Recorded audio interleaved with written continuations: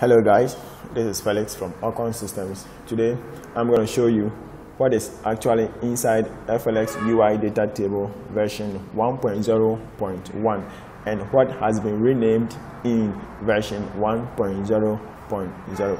Now let's talk about data export. That is, if you want to export your data to PDF, to Excel, to Word, or if you want to print your data. Now, if you want to enable that, if you want to enable data export, right, you say enable data export, you say to true, then you configure your data export by saying data export config. Now let me copy paste my configuration here. Now I have export to, that is, I want to print, I want to export to PDF, Excel, and then Word. I have my title here, and then I have data columns. That is data to include in the data in the export. So I want to export my data with a full name, a gender, and then a description data. Now let me copy paste it. I paste it here. Now, we save.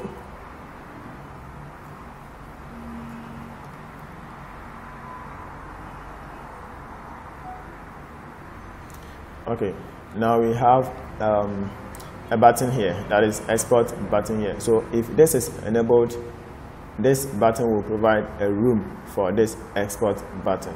So if you click on it, you say print, PDF, Excel, and then Word.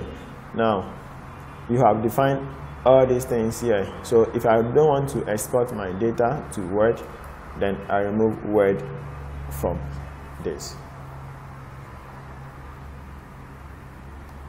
So now we don't have Word here. You can choose to select all your to export all your data. Now currently it is 10, which means you are exporting this data. If you click on this, it means you are exporting this data. If you go next, it means you are exporting this data. Now if you want to export all your data, you select this. Okay, now let me go back. So now let's export to Excel. You say exporting, you wait for a few minutes, a few seconds rather.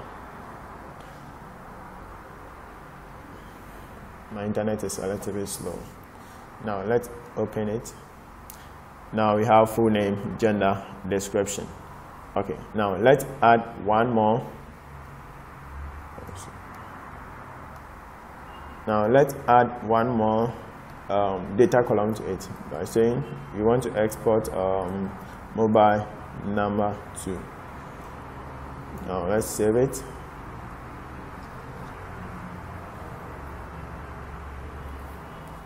You click on it. Now, okay, now we are exporting all our data, which is 86.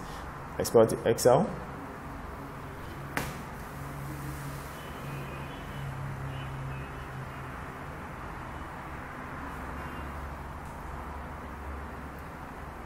Okay with this.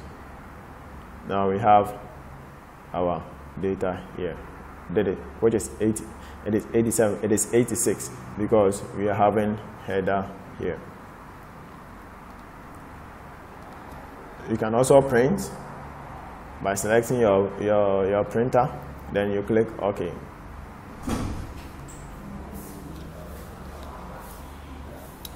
Now let's talk about search optimization.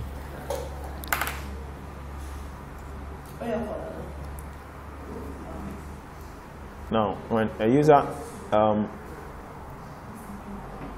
user types something here, it searches through this one, this column, and then this column.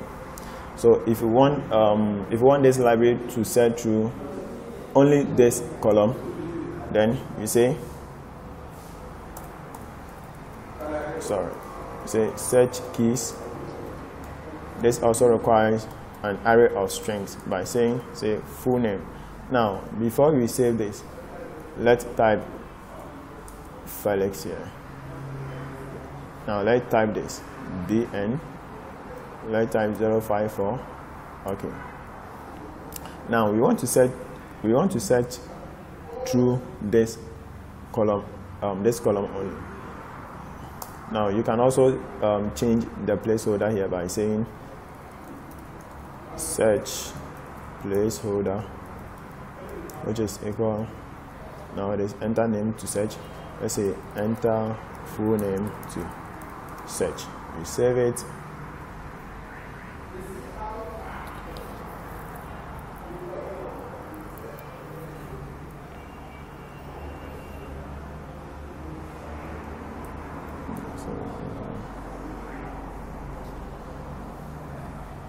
Okay, now let's enter bng. Now there's no item. Let's type 05. Now there's no item match. Let's type Felix. Now it is here. Now let's use this. Say description. Then you say enter description to search.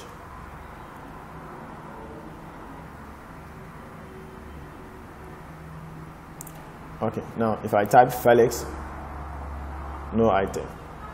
If I type 05, no item. If I type bng, now there is an item. Now let's search through multiple columns by saying, let's say full name. So enter description or full name to search. You save it.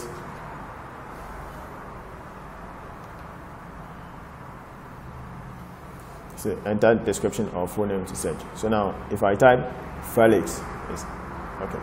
bng now is there. Now let's add mobile number. Now if I type mobile number, is okay. So let me add mobile number to it. By saying enter description, full name or mobile to search. So enter description, full name or mobile to search. So now if I type 054, now it's there. If I type bng, it's there. If I type Felix, it's there. If I type mail, no, because this column is not added here. So when a user type in here, this column will not be set through. Okay. Now let's talk about multiple selection.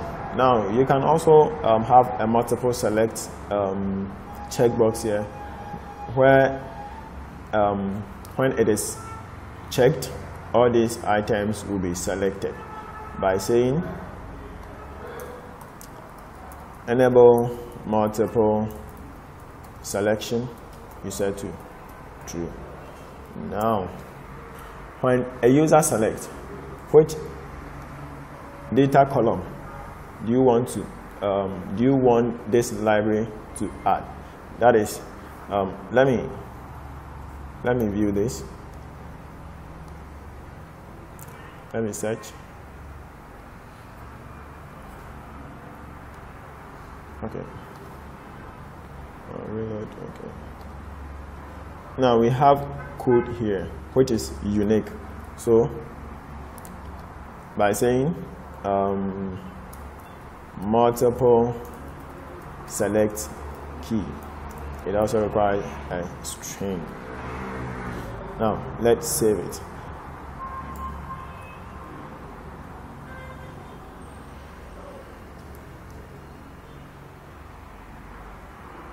Okay, so now it is here.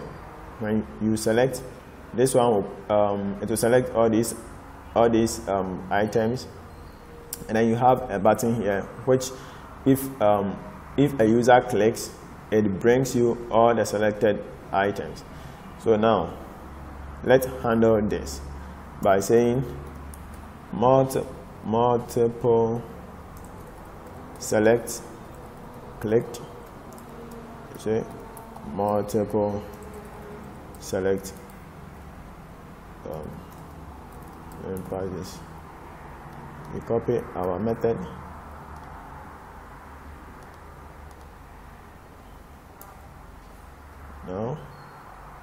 We paste it here.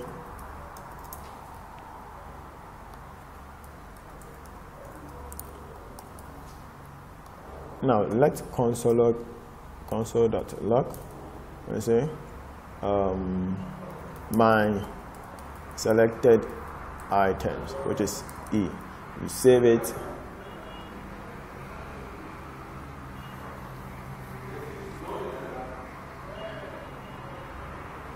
Now let's view the console. Okay, so now if I click on this, it says multiple items select. So multiple selected, my selected items rather. So we have this, that is 1, 2, 3, 4, 5, 6, 7, 8, 9, 10.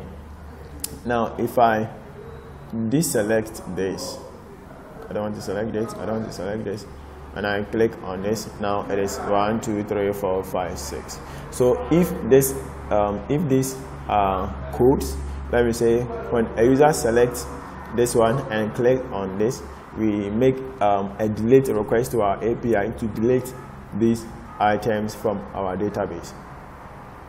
Okay. You can also have a button here, and then you can also change this text by reading the documentation. Because we don't have much time here. Okay. Now let's talk about this. This library also comes with an icon, that is a spinner. When this library is making a request to your API by saying to add a spinner, you say spinner LLC, that is spinner source. Now, if I go to my assets, my icons, I have a loader.svg here. So if, I say assets, icons, then loader.svg. Let's save it.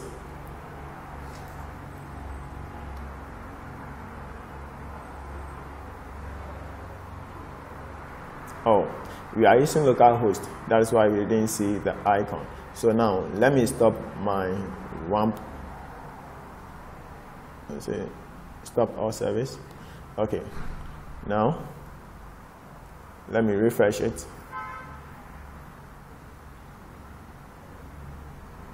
Now we have our spinner here. Say reload.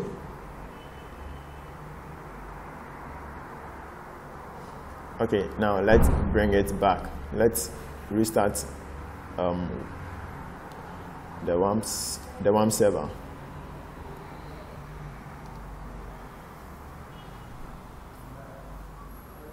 Okay, now let's click on it. Bam. Then now we also have this library also comes with a button info. To enable that, you see you say show button info, then you say true. You save it.